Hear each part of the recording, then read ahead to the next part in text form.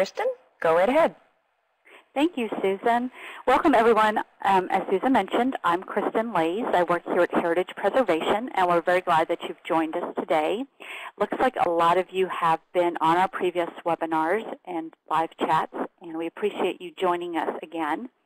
We are recording this today, so I just want to give our little description so that others who might be listening to the recording later understand what this is about. But Heritage Preservation is moderating the Connecting to Collections online community in cooperation with the American Association for State and Local History and with funding from the Institute of Museum and Library Services.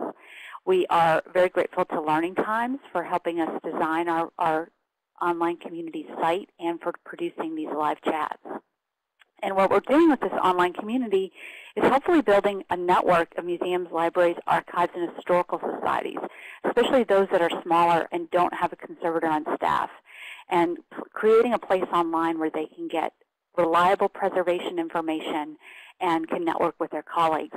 And this last week in particular, it's been really great to see our discussions being so active on the site.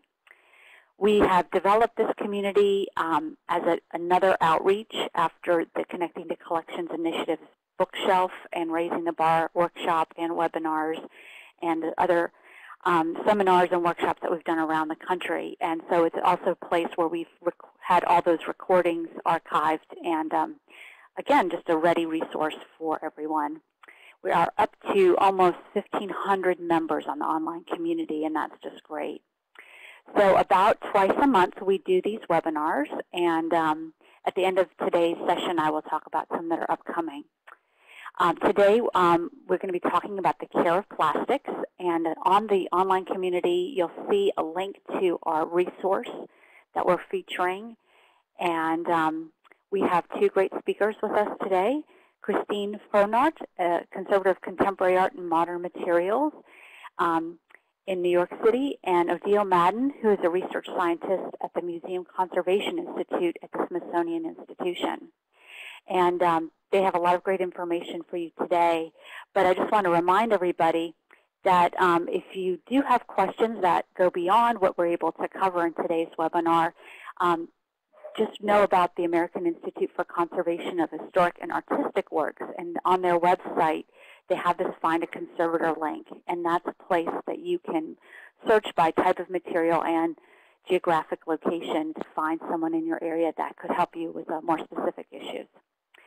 So before we get going, I just want to learn a little bit more about our audience today. If you don't mind answering a few poll questions, it'll help sort of set the stage for what we're trying to learn. Would you mind just typing in what institution you're joining us for, like a museum, library, archive, historical society, historic site? I think we've done this as a multiple choice closed-ended question, and there's just such a variety that it's sometimes nice to see just an open-ended response.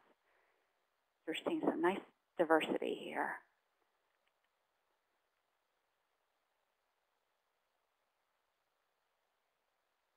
Let's give this a few more minutes to make sure everybody has a chance to reply.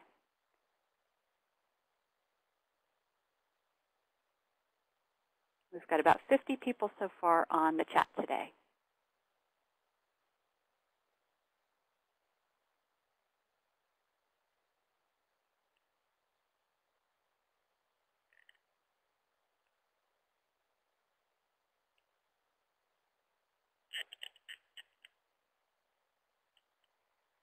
Okay. We're going to another open-ended question. If you could just sort of describe what types of artifacts you have in your collection that are made of plastics. You may have a large variety, so if you prefer, you could also answer the question in terms of what are the plastic objects in your collection that you're most worried about, or what brought you here today.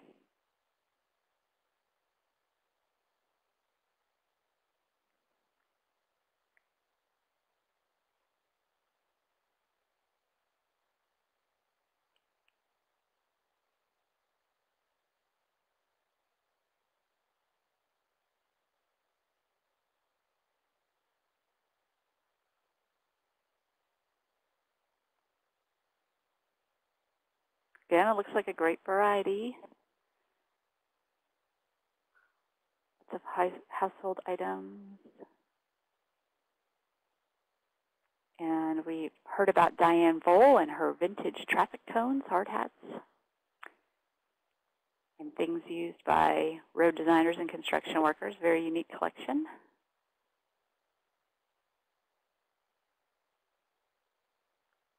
Okay, we'll just give this a few more minutes.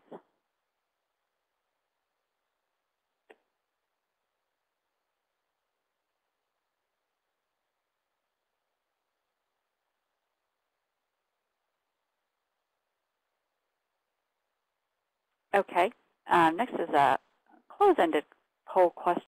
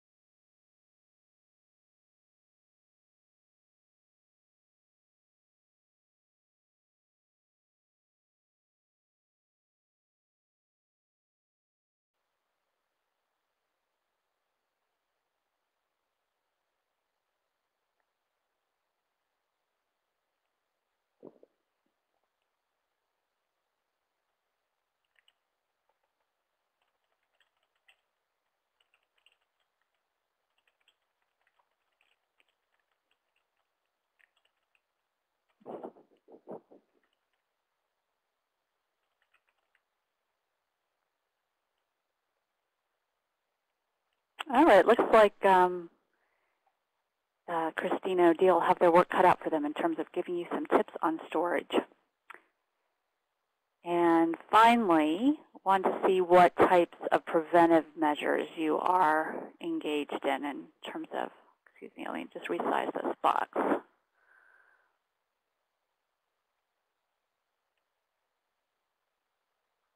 And so how do you inspect your plastic materials for degradation?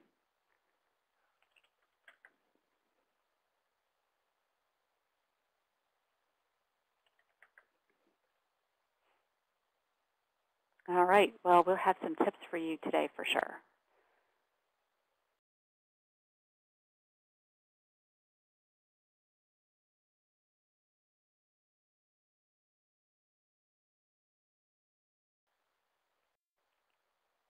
Okay. Well, I just wanted to let you know there's some talk about not hearing voice talking, and I was just getting everyone a chance to fill in these poll questions, and I was being quiet. So apologize if I've made you concerned about your audio, but we are off and running now. I'm going to go ahead and close these polls, and we will go ahead with Christine and Odile's presentation. And while I bring that up, I'll just invite them to say hello and tell us a little bit more about themselves. Hi, this is Odile Madden. I'm a research scientist at the Smithsonian's Museum Conservation Institute. I want to say thanks to Heritage Preservation for having us here today to speak to you about plastic. I am a research scientist who was originally trained as an objects conservator, so I have familiarity with the issues of people working with collection space. And I am the head of the Modern Materials Research Group at MCI. So we tend to focus on plastics, but we also look at other materials, high-tech metal alloys, nano stuff, and the like. But I like to focus on plastics because I think they're our biggest conservation challenge. Hi, and this is Christina Frohnert. I'm a conservator for contemporary art, modern materials, and media, and I'm just in the process of founding a company with a dear colleague, Beek and Frohnert, entirely focusing on contemporary art and modern materials and media. And I'm a traditionally trained paintings and sculpture conservator, joined the Museum Ludwig in Cologne in 1993 and became head of conservation of the department in 2000, and we were looking at the media collection in the museum, which houses a large film and video collection, as well as the plastics collection. And this is when a program became available in Bern, Switzerland. So I went there and graduated from there too, and ever since, both media and modern materials are my passion. Well, great. Thank you, and welcome again. We appreciate you joining us. I'll turn it over to you to start your PowerPoint, and then we'll answer questions as we have time to in the middle of your presentation. But everyone, feel free to ask questions in the chat, and I will look for those, and we will make sure they get answered, if not right away, at some point during our hour together. Great. Well, this is Odile, and I'm going to start the presentation, and Christina is going to do the second half. We're calling this the care of plastics, and we're going to be talking about plastics in collections and discussing considerations in caring for them. This is going to be fairly broad and general, as we have limited time today, and we want to make lots of time for you guys to ask your questions. So I think it's always useful to have an idea of where we're going. So here's the plan of what we're going to follow. We're going to try to stick to. First, we're going to be defining plastics, what we mean by them, so we're all talking about the same thing. We're going to cover how we identify and characterize them and how you might as well. We're going to discuss signs of deterioration, what that deterioration looks like or smells like. Then we're going to talk about the causes of deterioration, and this is going to be fairly cursory. And then we're going to be making some recommendations for monitoring, storage, exhibit, cleaning, repair, etc. And we're going to try to stick roughly to this outline. You'll see some of that information gets interspersed in. We'll be talking, so some recommendations might come up much earlier than in their place in the presentation. So let's talk first about what plastics are. What do we mean by them? I like to call them polymer composites. Plastics are refers to a broad category of materials, the fundamental unit of which is called a polymer. And these polymers tend to be mixed with plasticizers, colorants, opacifiers, fillers and bulking agents, fire retardants, UV stabilizers, and other materials that either modify the way the material is processed, so the way the polymer is, say, cast into a film, or something that will modify the performance of the polymer, so making it, say, flexible as opposed to rigid. And so plastics are a common name for polymer composite materials, as I just said. The fundamental component is a polymer, and a polymer is a long-chain molecule. It usually has a carbon backbone, sometimes silicon. And I'm going to show you a picture of a really straightforward polymer, polyethylene. The gray balls are carbon atoms, and the white balls are hydrogen atoms. And I promise this is very interesting and will be mercifully brief. But each one of these three chains is what we would call a polymer. It's a molecule that can have carbons from a number of carbons ranging from thousands to hundreds of thousands in length.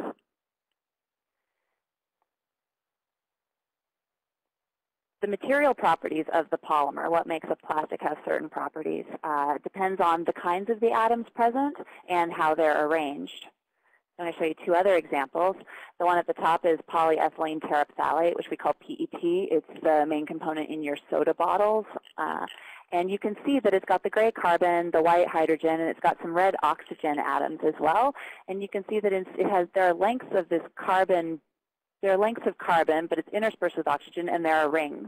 That's going to affect how that material behaves. For one thing, making it react differently to water than, say, polyethylene would.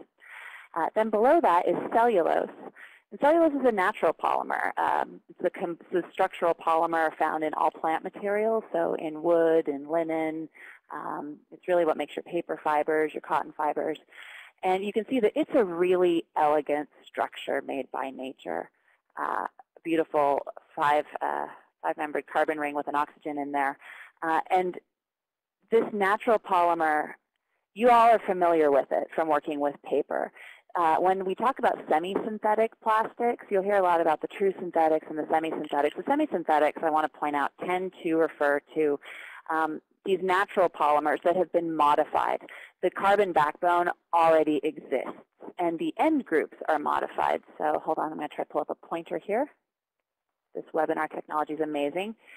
This is our polymer backbone, and these are our side groups, right? So when you've got cellulose nitrate or cellulose acetate plastics, what's happening is that these end groups are being replaced out OHs are being replaced out with nitrate groups or acetate groups, and that really changes how the material behaves. All of a sudden, something like paper can be dissolved in a solvent like acetone, or it can be heated and made to flow, and those are things that do not happen with paper. Make the pointer go away. No, hold on. There we go. So polymers are just polymers. When I say a plastic is a polymer composite, that's really important to remember, because polymers on their own are often not useful, right? So they tend to be mixed with smaller molecules that will change the properties of the final plastic material. And let me give you some examples of what those might be. I'm going to give you some right now, and then we'll see a couple in another minute. The molecules might be colorants. They could be something that makes the material opaque rather than transparent. They might be decorative. The molecules called plasticizers are also ones that affect the flow of your polymer. So your polymer might not be able to be melted at a temperature of the processing equipment that a factory has. But if you add a plasticizer molecule, these little molecules act sort of like ball bearings between the polymer chains and allow slip to happen more easily, so the polymer can be melted at a lower temperature. So how do we go about identifying and characterizing these plastics? I'm at the Smithsonian, and I like being there because I have this suite of analytical instrumentation. So we use, I tend to rely on non-destructive, non-sampling technologies like Raman spectroscopy, infrared spectroscopy, X-ray fluorescence spectroscopies, and those will tell us what molecules we've got and what elements are present. Then there's also GCMS, gas chromatography mass spec, which requires a sample to be removed, but it can be very useful analytically. But not everyone has that instrumentation. I mean, it's hundreds of thousands of dollars to maintain a lab like that. So most of the time, we're looking at plastics for visual cues. The most obvious is the resin codes that are on the underside of many plastic objects, many containers. So when you see the triangle with the arrows that says PP for polypropylene or HDPE for high-density polyethylene, those give you the idea of the polymer that's there. Right? They don't tell you what additives are there. And they're there for helping to sort recycling. They're not there for us working in the preservation field, but they can be helpful. Then the look of a material. What does the plastic look like? With time, you might get used to recognizing what, say, polypropylene looks like. And we don't have the time to or the resources to be able to show you that today. That really comes with experience. But I'd say that it's not just about identifying what polymer you've got. The plastic, as I said, it's a polymer plus additives. It's processed into a form. So you want to know, have you got a clear film? Do you have a foam? Do you have a solid block of plastic? Do you have a coating? Do you have a fiber? Those are visual cues that are very important to record, and we'll consider how you go about caring about something. Smell, for those of you who deal with some of the smellier plastics, like cellulose acetate, smells like vinegar. Rubber has a very characteristic smell. So you can smell the artifact itself, or there are also melt burn tests, which I don't advocate for melting artifacts and doing that's a destructive test. But if you have the opportunity to make one make some smoke, you try to give it a quick whiff and see if you can recognize it. The density of plastics will help tell you some float and some don't float, say in water. If you have that opportunity, you could look at it. But basically, density means the weight of the object compared to how big it is. And then the solubilities, that they're the thermoplastic polymers that tend to be soluble in some range of organic solvents. And then there are the thermoset plastics, which tend not to be soluble. So sometimes that can help you narrow down what you're working with. So let's have just some looks. This is we're going to see this object a couple times. This is something called Lumerith. It was a brand of cellulose acetate made by the Celluloid Corporation, which then became the Celanese Corporation. And it was a plastic that replaced cellulose nitrate. And cellulose acetate was really popular because it could be injection molded and also because it could be made in amazing colors. So what we have here in the middle is a salesman's kit of coupons. So these are square coupons. You see one in the upper right. And these would have been brought to a customer to say, hey, you want to make eyeglass frames? Look what you can make eyeglass frames look like. And the properties that you might just some quick properties, you'd see that there are colorants that have been added. So you're looking at the color of an object will give you some idea of what's in it. The opacifiers, some of these are transparent, some of those are opaque. So you just say, okay, there's something in there that's making it opaque. Glitter is even in one. It's actually in this one right here. It's pretty fabulous. It's like a ruby red with glitter. And plasticizers. This is important for to deal with a step in learning to deal with plastics is understanding the technology by which they're made, and that takes time, right? So I happen to know, working with cellulose acetate an awful lot, that it cannot be injection molded and made to flow for any purpose without a plasticizer being added, so I know to look for it. And commonly that plasticizer is diethyl phthalate or dimethyl phthalate, and you often see triphenyl phosphate as well, but that's something I now know through years of experience. So Christina's going to talk about the causes of deterioration, but since I'm going to be showing you some deterioration, I'm going to give you a quick rundown of there are causes that are external to the artifact, such as mechanical damage, dinging it, temperature, humidity, light, pollutants, and biological organisms. And then there are internal causes of deterioration, which sometimes conservators refer to as inherent vice. That can be caused by chemical instability. Say the polymer is just inherently unstable. Incompatibility of components. Sometimes that plasticizer isn't well matched to that polymer, or as the polymer ages, the plasticizer isn't a good fit anymore and it tends to migrate out. There can be contaminants from the manufacturing process, and there can be defects in internal stresses, which comes from processing. So let's say you injection mold a plastic, which means that you take a molding powder of the plastic, you heat it up, it flows, you squirt it into a mold, you cool down that mold, and out comes your object. Right? Internal stresses can be set up when that polymer hasn't had enough time to relax, and those can cause problems over time. They can cause sort of explosive breakage. They can cause chemical reactions to happen more in that location, because that point where there is stress, there is higher energy. It's more likely to do stuff. What are signs of deterioration in plastics? I divide them into those that are visible, smell, have to do with weight, mechanical changes, and unseen chemical changes.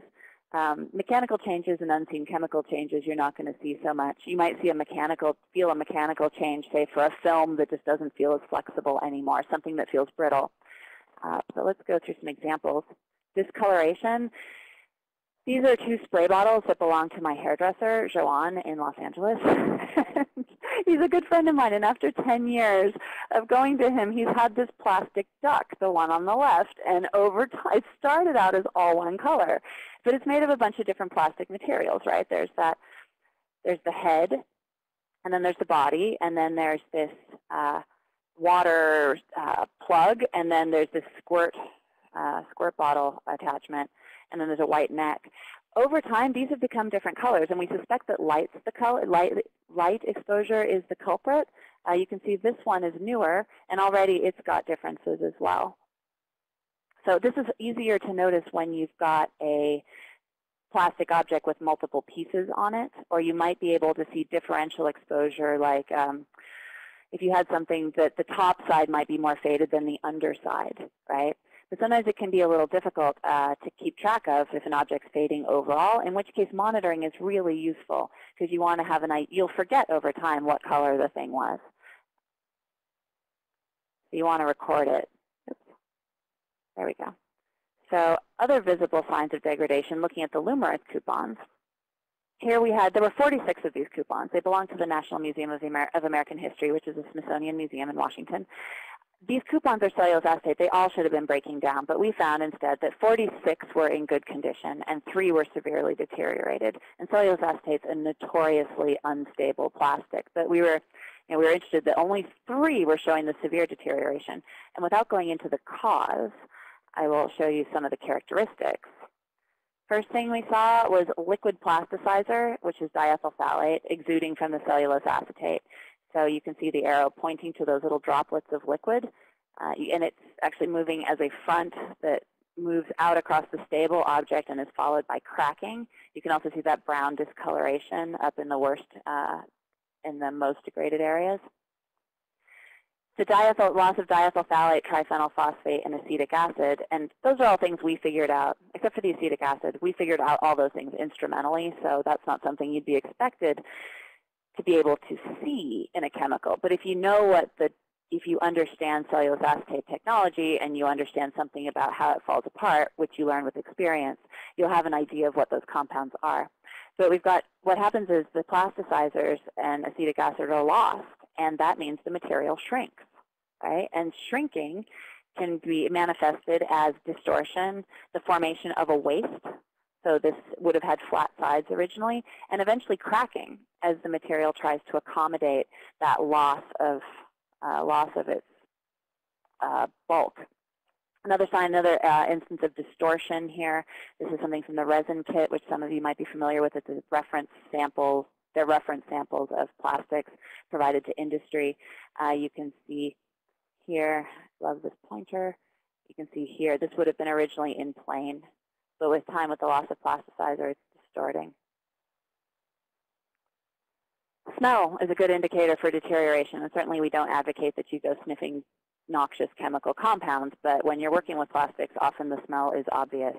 So the smells that are emitted by artifacts are signs of deterioration often. So smelly plastic and rubber may indicate loss of volatile acids, plasticizers, or other substances. So that shrinkage phenomenon is happening even if you can't see it yet. Big examples are plastics that evolve acids might smell like vinegar or vomit.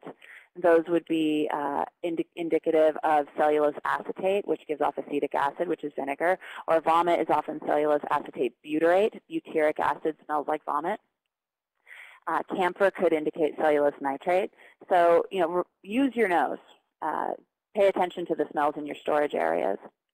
And here, weight loss is another one. It's very simple. When you're doing monitoring, weigh your objects, especially if they're a solid thing that's not shedding components. These are the Lumerith coupons, the 49 coupons. You can see that this shows a graph of the y-axis is their weight, and the x-axis is the number of the coupon. And you can see that these 46 all weigh about the same, right? And the 3 deteriorated ones weigh 20 to 30% less. And that goes a long way to explaining why that cracking is happening. And with that, I will turn it over to Christina. Thank you, Odile. Yes, as Odile already mentioned, there are various influencing factors, as shown in the graph, that are responsible for the degradation of polymers. It is hard to forecast the reactions because the different degradation agents interact in practice. And in addition, in most of the cases, no information is available about the possible irregular constitutions of the molecules. Another widely unknown factor is the blend or compound or impurities and additives. So this is resulting in visible change of the material like discoloration, change of dimensions, embrittlement, crumbling, loss of surface gloss, and mechanical properties. Under more extreme conditions, the release of volatile products can be found on the surface. Now I have to find my arrow. So let's look at more damage phenomena in more detail. Here are some examples of degradation phenomena found while conducting a monitoring at the Museum Ludwig in Cologne in Germany. And to the left, you see a well-known damage for PMMA, or better known as plexi, which is crazing. And crazing occurs as a network of microfissures that are apparent fissures are internally bridged by a polymer material of lower density. And it can be found due to internal or external stress, chemical agents, or loss of plasticizer. And you can often find it in cellulose nitrate and PMMA. And a surprising example was seen on the right. And this is a glazing of a frame that was affected by powder puff beetles. And as you can see, the insects weren't stopped by the plexi glazing to find their way out of the framing. I initially couldn't believe my eyes when I saw it, but it is widely known that plastics can be attacked by microorganisms and macroorganisms, and it seen within polyethylene, polycarbonate, PMMA, PVC, polyurethane.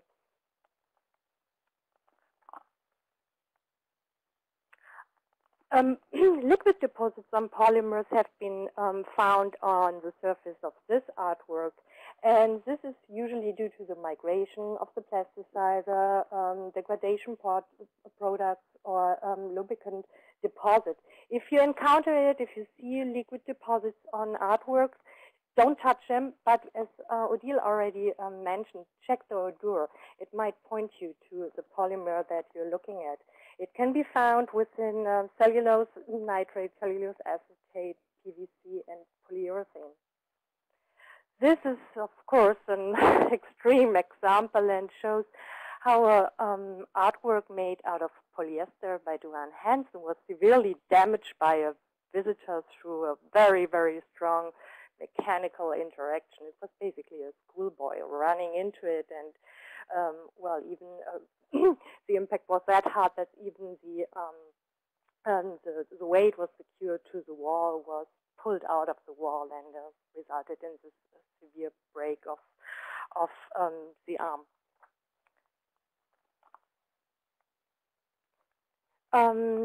Crumbling is an active degradation of a polymer resulting into microfragments, and so it's often triggered by the influence of oxygen and ozone, as well as well, higher temperatures and the exposure to light, which results into the scissions in chain scissions, as seen to the right on polyurethane, and which is the most prominent polymer that shows this kind of degradation. Monitoring of your plastic collection is a powerful tool to determine the condition and the needs of the objects in your collection. And in order to plan a project like that, you wanted to specify and determine the scope of your examination of your objects. It is always helpful to conduct a pilot survey or pilot monitoring to identify the variety of your objects in your collection and also to quantify the project. Once you have the results from your pilot survey, you can analyze it and modify your survey and design a data sheet that is fitting your needs in your collection, and then you can collect the data, which then can be analyzed, and the results being represented.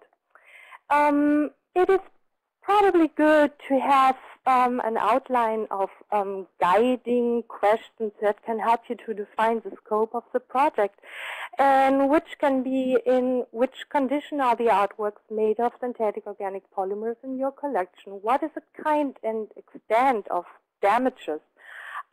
Is there any danger caused by storage criteria or immediate environments?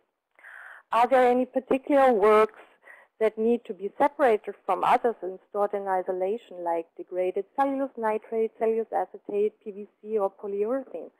Are there any further preventive steps necessary, for example, storage in closed containers involving indicators and or oxygen absorbers?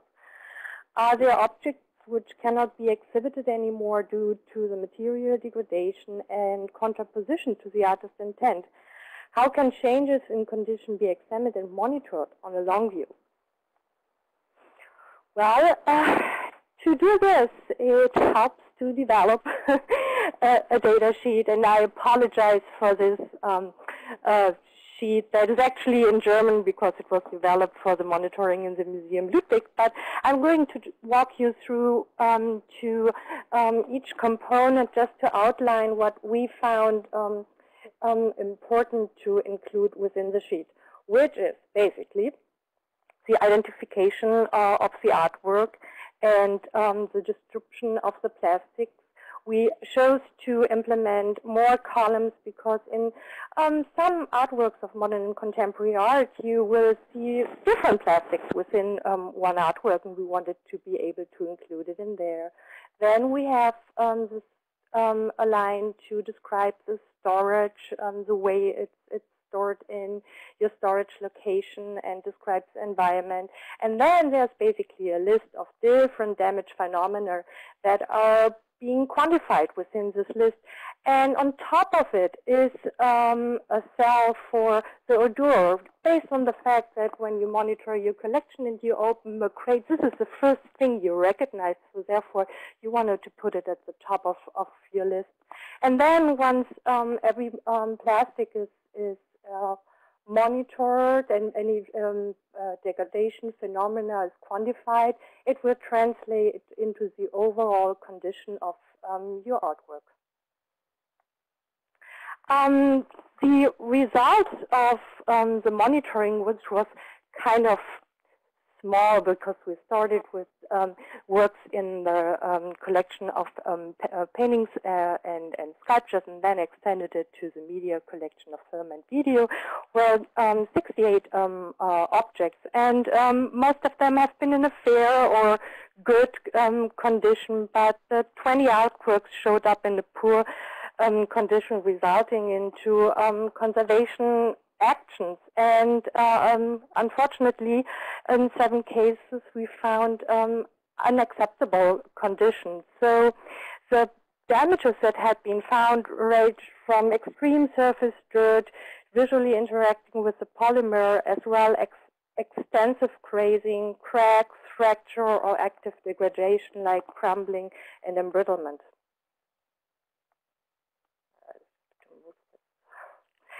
The results that were taken from this monitoring were well translated nicely into a deeper analysis of what are the main problems in the collection, what are the main factors of degradation.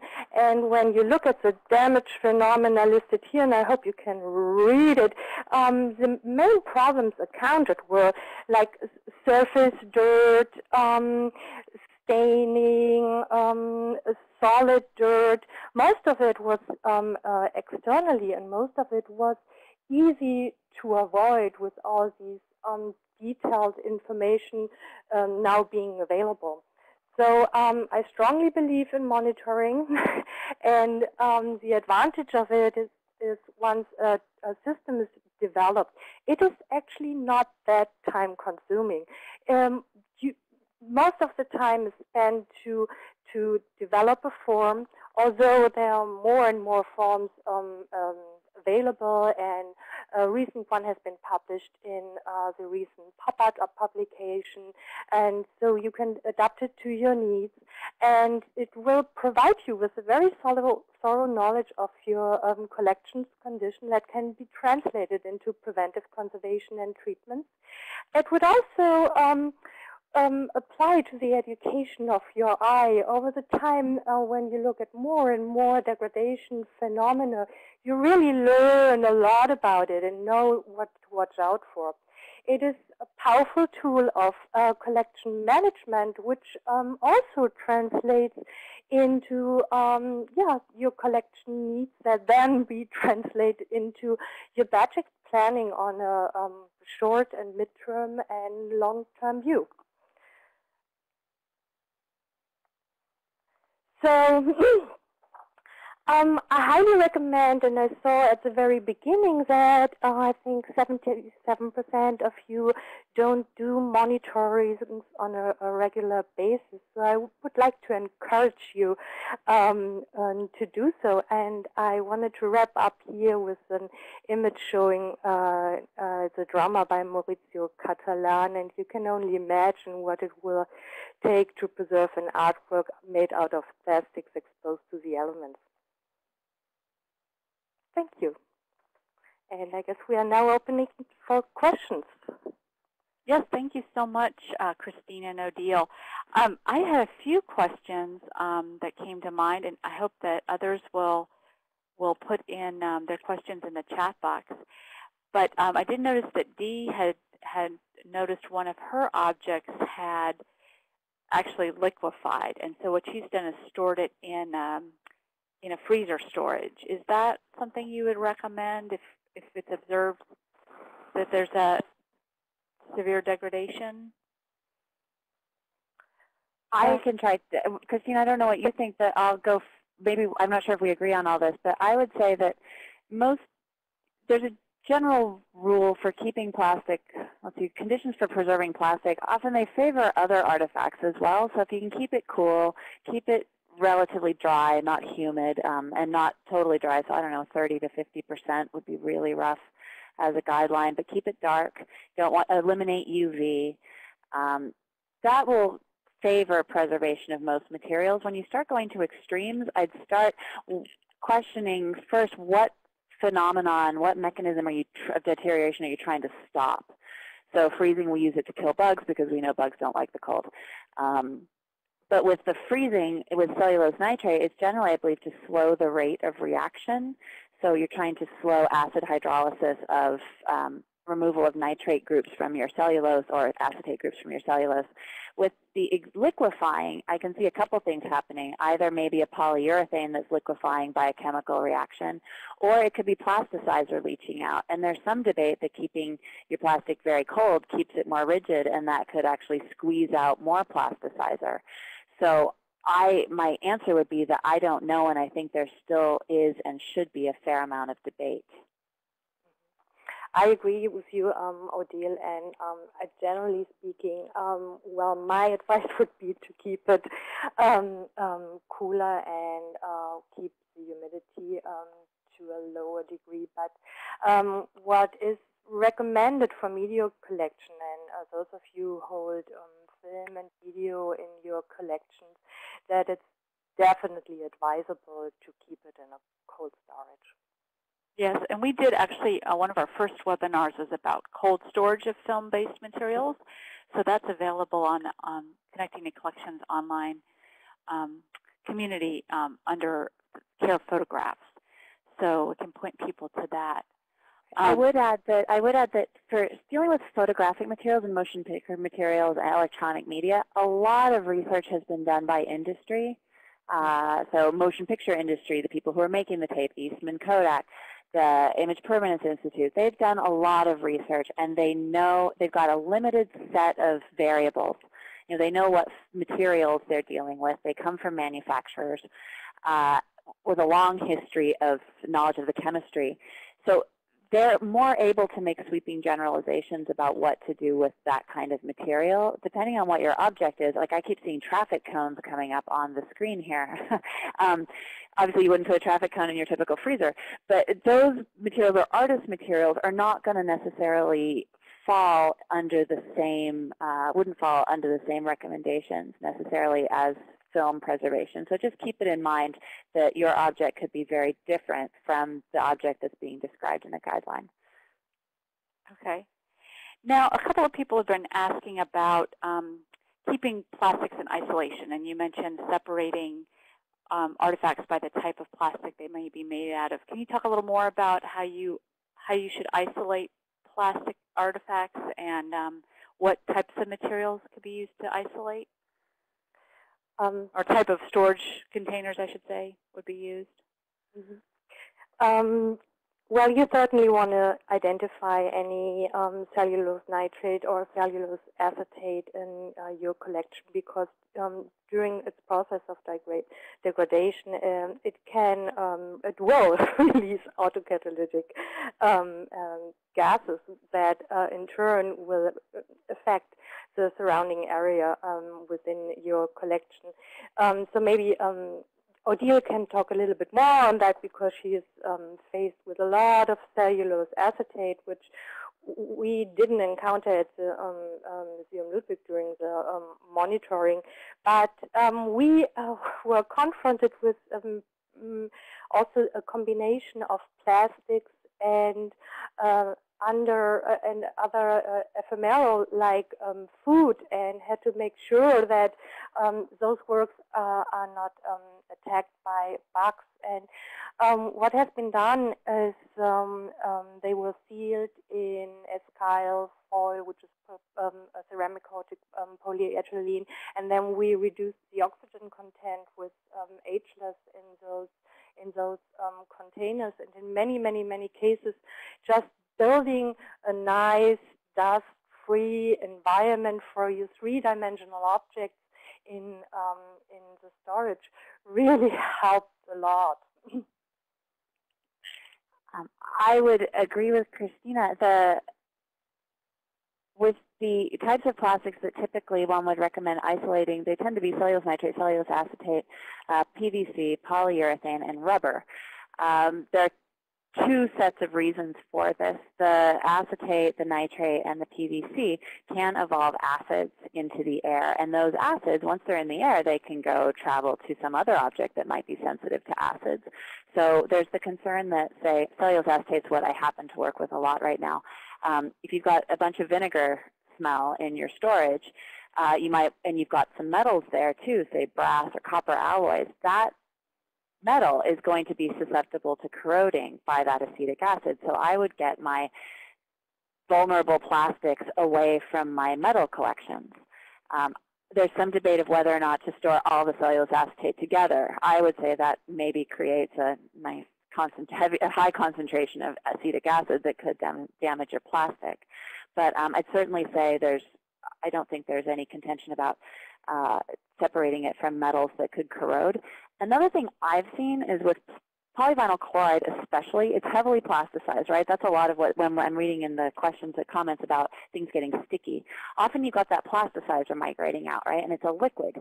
So what surface you put in contact with that plasticized material is an issue. So you might want to isolate PVC, flexible PVC objects, or flexible plastics in general. Keep them off of varnished shelves. For anyone who works in like a historic house, keep them off of painted shelves because that plasticizer can migrate. Just like acids can go through the air and plasticizers can go through the air a little bit, they migrate really well when you put something in contact, especially something porous.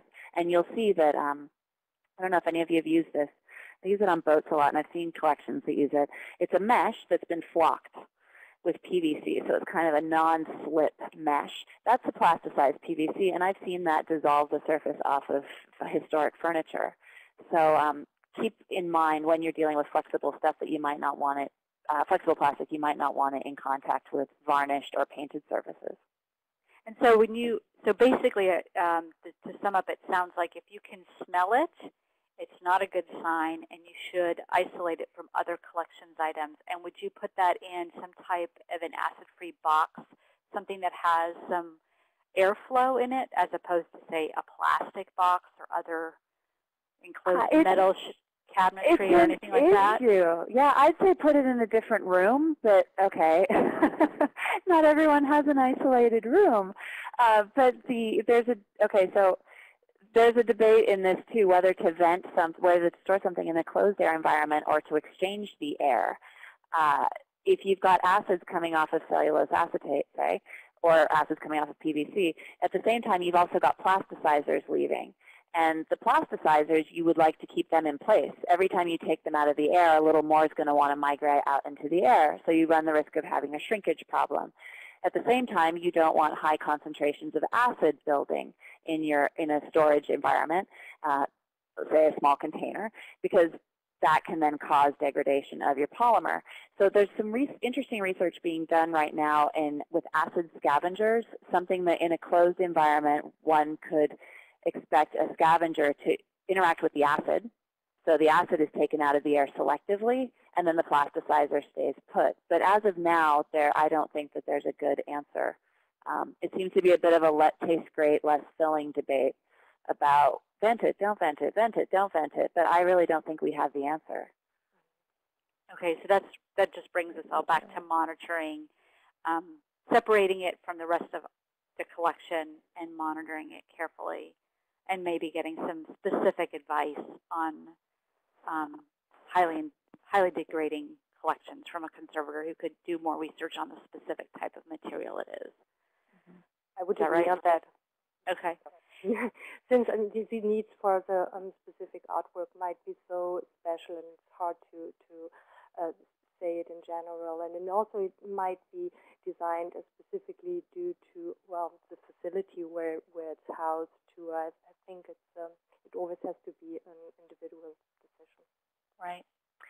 So, and someone has asked about, products that were made from the 1980s and beyond, when things became even, plastics are even becoming more and more and more complex. Are there any sort of general recommendations on the care of more recent plastic materials as opposed to those made earlier in the 20th century, or is it all these same sort of recommendations apply? This is Odile. I am at the Cooper Hewitt National Design Museum, which is one of the Smithsonian museums this week, so I'm actually in New York. And they've got a lot of stuff in their collections from the 1980s. And what I've noticed is, I tend to look at plastics that are more from the 20s, 30s, and 40s. We don't necessarily see more complex formulations happening, but we see different materials being used. So instead of cellulose acetate for injection molded objects, you see a lot of more ABS, acrylonitrile, butadiene, styrene. And it's got its own fillers, often like white pigment. But beyond that, it's not necessarily more complicated. I think the same storage recommendations hold true, and that you want to keep it reasonably on the cooler side, but not too cold, not humid, not totally dry, so maybe in the 30 to 50% range. And consider having the most important thing probably being out of all of that, probably being reducing the dust. And I should point out the dust. See, these questions are hard because we don't really necessarily have good answers. But in addition to the environmental conditions you can control through the building, Christina's mentioned a couple times that you should be limiting dust. Imagine if your surface is getting sticky on an object and you've got dust building up on it. How are you going to clean that off? Dust is also very abrasive. It tends to hold moisture on an object. So you want to keep your object as clean as possible so you don't have to clean it, run the risk of abrasion. You don't want to leave dust there that can react. And also be unsightly and difficult to remove. And I realize that probably didn't answer your question very well. Sorry. I would like to add that when I think of plastics from the 80s and the 90s that show problems, I immediately start thinking about plastics that have been fabricated by the artist or pushed through their limits. And I've seen a lot of mechanical damage due to the fact that the polymer was used in a different way to hold more weight, or has been redesigned into a table, into a frame, and was taken away from its original purpose to fit into the artistic needs. And those processes have resulted in mechanical stress and cracks. I've seen that a lot. That's a good point. And I know I've heard from others that it's very important, especially if you have the ability to talk to a living artist, to learn as much as possible about their fabrication process and what they used and how they used it, and to get as much information from an artist when you accession a contemporary art object as possible, so that this information would be available to researchers and to conservators later on in its life if it does experience that kind of problem. We had a question about how one should put accession labeling or other labeling on plastic objects. This is probably not a situation where we want to label the object directly, like it's possible to do with some other types of material. And so one institution's been trying to encourage using tags, but would even the twine or gentle string on a tag be a problem on some of these plastic artifacts? They're certainly linty. I see that it's a problem. It's a challenge to get an accession number onto plastic objects, in part because you don't know what the plastic is. You don't know what the polymer is. You don't know what the formulation is. So I would avoid going for any kind of barrier coat and labeling system, nothing with a solvent, nothing that's going to involve an eraser either. But the tags, paper tags with a string, I do see those used. I see those here in the Cooper Hewitt collection, actually. And they're not necessarily tied to the object. So if an object is small and in a tray, sometimes the label is in the tray, and then it falls to having careful collections management to make sure it doesn't get separated. Or maybe tie the tag to a non-plastic component. Okay, Christina? that's a good suggestion. Yeah, I agree. I would keep the tag close to the artwork, either within its storage box or right next to it in the same location in the container. I would also avoid tying anything directly to the plastic. I can foresee problems with certain plastics. And I think we have seen that a lot already. And then Laura asked a follow-up question. What about Teflon tape for tying labels? Huh. I suppose, I mean, the Teflon's not, actually I've seen Teflon pick up color from rubber materials now, and it can also it can be stained by the plasticizer, but it's certainly going to be more, it's an inert-ish material. Maybe if you didn't wrap it like a tape and maybe made it into like a floss and used it as a tie. I don't know, Christina, what do you think? It's a good point. I think more research needs to go into it to see if it's applicable for most of the plastics. I don't have an immediate answer. I think more research needs to go into that. Yeah, it sounds like at this point it's better to be on the safe side. And yeah. As Ellen mentioned, using redundant labels, labeling a couple of different ways and that don't touch the objects, having good photographs in a database to make sure it's really understood what object is what. Great photographs, great documentation, such a good idea. That was a really good idea. Yeah. That was a really good point. We just have a few more minutes, and I want to see if we can get to as many questions as we can because we've had some good ones. Someone asked specifically about housing for dolls made of cellulose acetate, butyrate, and ethyl cellulose. Would you had given some recommendations earlier. Anything different for these that you can think of? Doll disease is the concern that once a doll, one of these plastic dolls is affected by an acid hydrolysis, that it starts spreading across the doll. And I would say you'd want to keep, I would store my degrading dolls separately from my non-degrading dolls, and I would rely very heavily on monitoring, keeping an eye on when degradation starts. I'm having a really good sniffer nose to sense, and I would get those pieces away from one another. Christina? Yeah, I totally agree with you. And I mean, you are much more experienced when it comes to cellulose acetate, but I totally agree. It makes sense to separate them.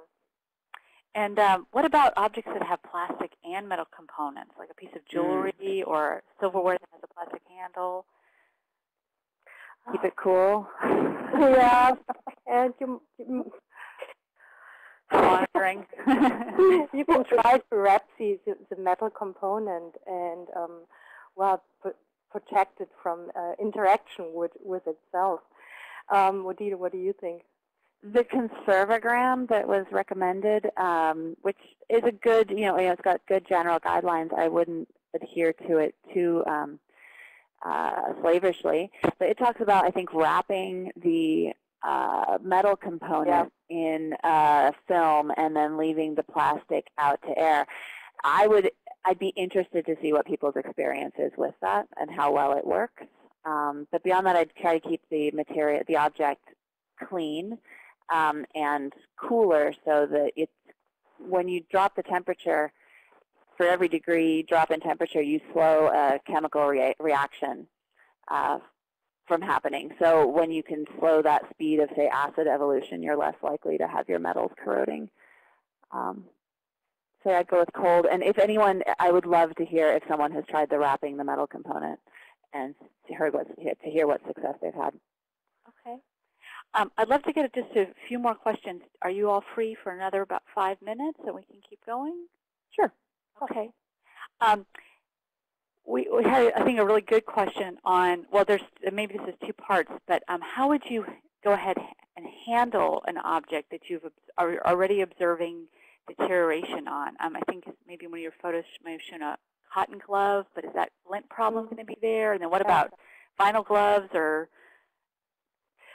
I would use nitrile gloves to begin with, and really want to make sure that the skin is protected very well.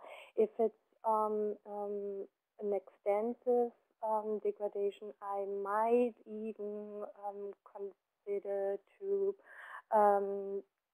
protect me from breathing it. It depends on the extent, but for sure I want to make sure that there's no interaction, no contact with my skin, and it depends on the degradation of the polymer. But if you wear cotton gloves and you have some sticky components or liquid components on the surface of your work, you will for sure leave some fibers on the surface. So I would rather go for nitrile gloves than any cotton gloves. Right. And I would the blue one, right? Yes, the nitrile, the blue, or sometimes purple. Yeah. There's market competition now in the color of nitrile gloves. Okay. I'm glad I asked. But the unpowdered version would be important, because some of those gloves have powder, and then you'd like to get the ones without powder. There's some, it depends on what you're trying to pick up, right? Plastics get to be a catch-all. It's a catch-all term for a lot of materials, and they may be they have varying characteristics when they're stable, and then they degrade in differing ways. So there are some objects like that are heavily plasticized that over time their painted surfaces might start disintegrating completely. It might liquefy. You don't want to be handling that at all. Yeah. Right? There's no glove that's going to be good for that. And certainly with sticky objects, limiting the cotton gloves is important. But a nitrile glove can take off a sticky, unstable surface as well. I would argue for limiting handling. Like, look with your eyes, not with your hands. You don't need to touch everything. If you watch when people handle objects, it's great to see how many times people want to put their fingers on them. Try not to, and think about how many times you're going to have to turn that object over and interact with it. Try lifting it by a tray instead. If you've got it out on a table, put it down on if you put something down on a sheet of, say, Tyvek, you can then turn the sheet rather than having to pick up the object, because you don't want to be marring a surface. You don't want to be destabilizing loose elements, and you don't want to be dirtying that object because they're so difficult to clean. Yeah, so I'm glad you mentioned Tyvek, so that you would line any kind of like a box or with Tyvek. I don't know, any kind of box, but certainly a liner. Yeah. A liner can be helpful, something that's soft to prevent abrasion. Sticky objects are always the caveat. Sticky objects stick to everything, but Tyvek wouldn't be a terrible choice. So someone had a plastic suitcase, and they were concerned about the interior. Should that suitcase be open or prop it open? It's got metal hinges. Sounds really complicated. I have a plastic suitcase, and I'm just reading the question. Does it smell? Well, let's assume it doesn't. Christina, what do you think? I could argue both ways.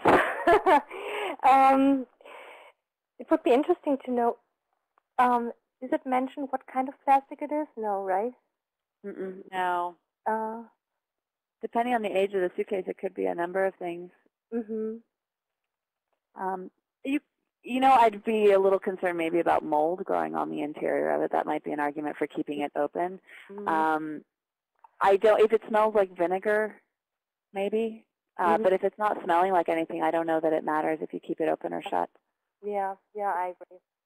And the metal hinges are somewhat corroded. That could be it could be an acid effect, but it also could just be a factor of dealing with humidity. Suitcases tend to sit in humid attics and closets and places where they are likely to corrode. Yeah, Christine Shook has written in. She said it does smell. She's not sure exactly what type of plastic. It's from the mid-1950s. Yeah. Don't know. We could see it going either way. Yeah. You're not going to make a choice either way that's going to seal the fate of that object. That it's going to be destroyed by either choice. And then someone asked a question about South Asian lacquerware, and if that fits into this sort of category of plastics.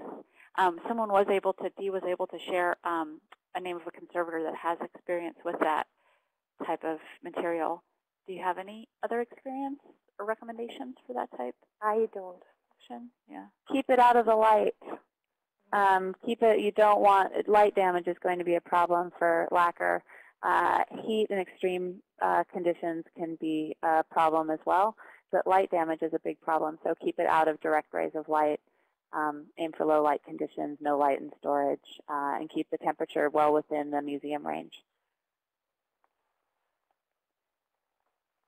And then what if something's deteriorating to the point that, you know, it's off-gassing, and I mean, should something just be deaccessioned if it becomes the plastic becomes so unstable?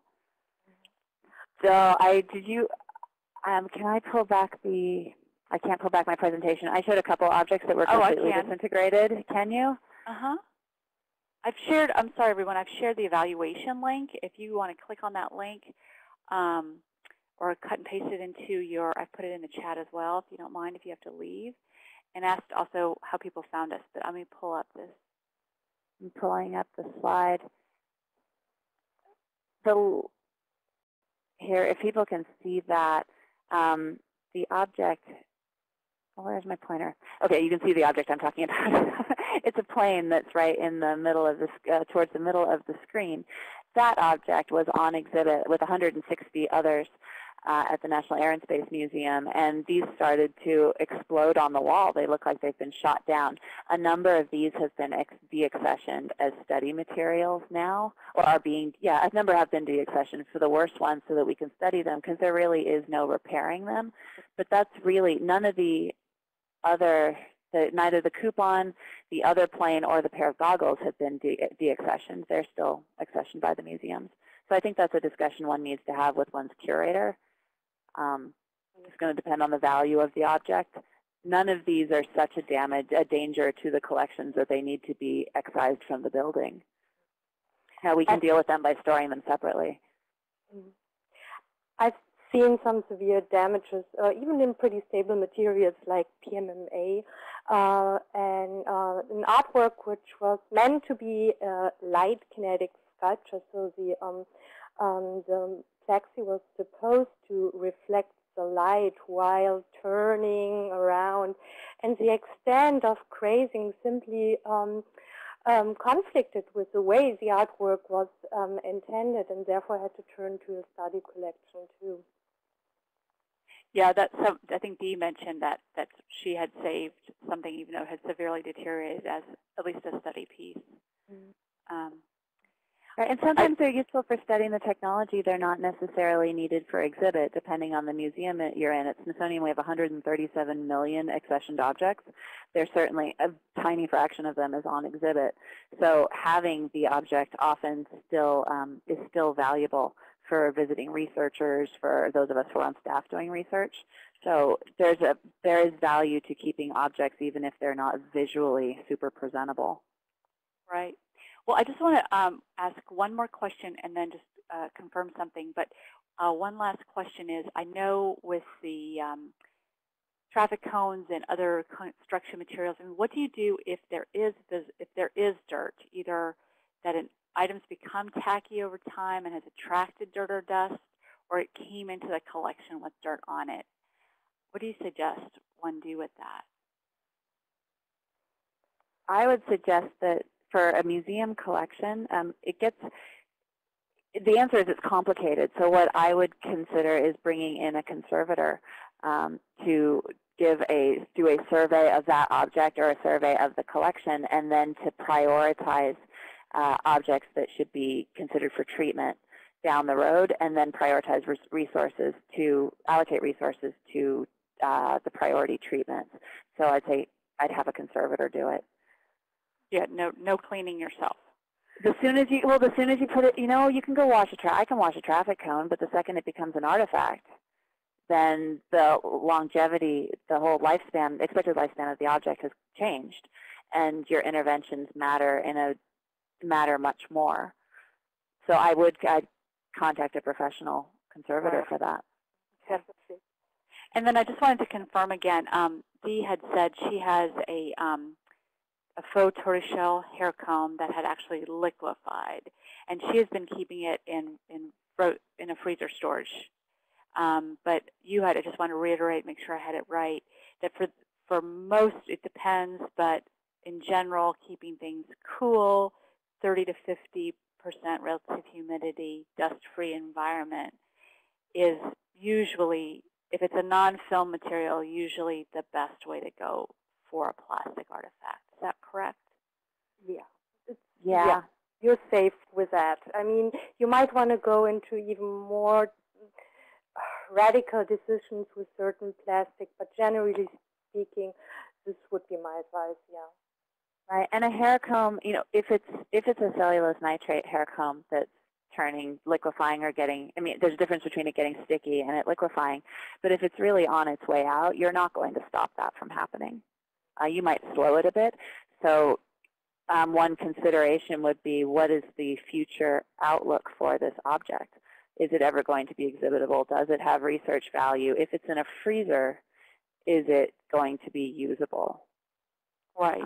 I think once things go into cold storage, it's expensive to put things in cold storage, and you do limit access to that object at that point. And I think with a lot of the cellulose nitrate material, once it's that far gone, if it's liquefied, then its demise seems maybe inevitable. Right. And so then just, again, would cool be 40 to 50 degrees Fahrenheit? I don't know. Oh, I have Celsius in my head. We know you want answers, but we don't have them for you on the head. I would just say, I mean, a range, just like the 30 to 50% rate. 40 to 16 Celsius is usually recommended, which is probably, yeah. Yeah, okay. About that range, yeah. Yeah, that's what it's currently is. Okay. Yeah, I think we need more research in that area. So I'm not, and I get nervous putting out the Smithsonian said that we should store at da da da da. This Smithsonian employee is saying that we don't know. So yeah, I hesitate to give numbers. Okay. So I think we're wrapping up today with caution and observation. Observation. Yep. Well, thank you so much, Christine and Odile, for time today. We do need to wrap up and end the recording. We will be posting this on the Connecting to Collections online community. With your permission, we'd also love to post the PowerPoint, and so people could have a better or closer look at some of the forms you showed. And obviously, we have our discussion board on the online community. So if there are other specific questions, maybe we could filter those to you as well. Of course. Thank you so much. That sounds great. Thank you so much for having us. This has been fun. And thanks for all the good comments that we see running up the screen right now. This has been great. Thank you so much. Thank you for your time today. Thanks, everyone, for joining us.